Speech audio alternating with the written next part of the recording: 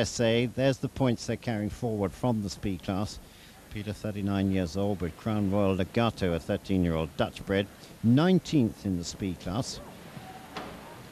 Peter finished 6th in the 82 finals, 15th in the finals of 88, comes from Stamford, Connecticut.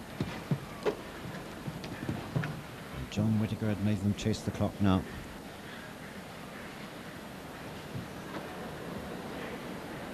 A big triple rail now.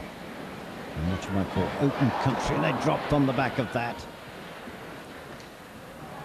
Peter Leone going for the good time though, at 34.13, and this was the butt.